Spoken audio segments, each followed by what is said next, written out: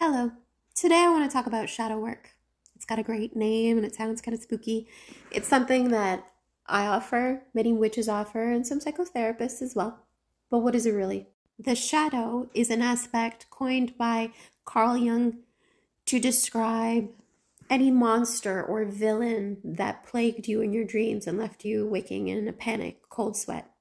He suggested that through lucid dreaming, you could become conscious in your dreamscape and face the shadow, talk to it, give it love, not fear, and it would dissipate. That's the work. Face your fear and then take agency.